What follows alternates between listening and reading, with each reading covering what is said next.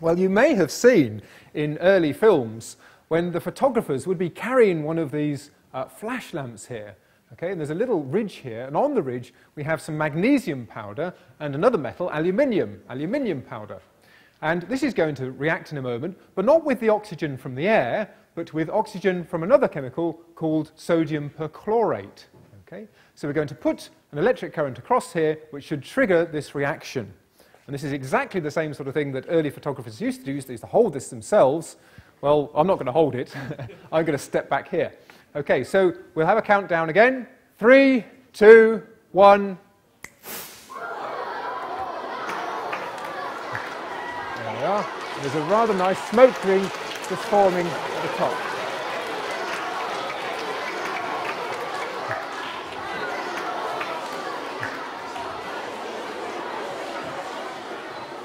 And the smoke that we get that's settled to the top of the lecture theatre there, well, this is the same sort of thing that you'd have if you have indigestion.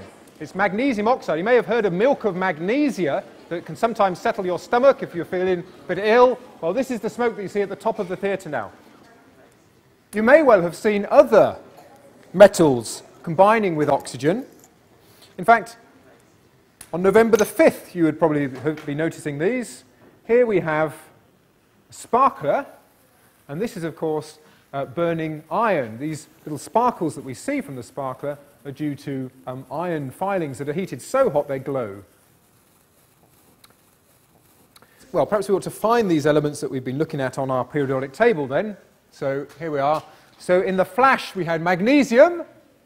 There we are, magnesium, very good. We also had aluminium.